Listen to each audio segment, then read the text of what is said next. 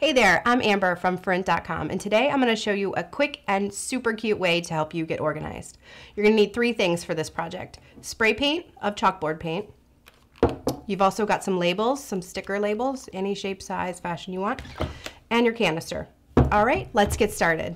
Lay down your stickers, spray paint them, and let them dry. Once your stickers have dried, go ahead and take them off and put them on top of your canister. And voila, instant organizer. You can label everything, organize your entire life in like 5 minutes. So if you found this video useful and you would like more DIY and how-to tips from ForRent.com, make sure to like, subscribe, and follow us. Thanks, and see you next time.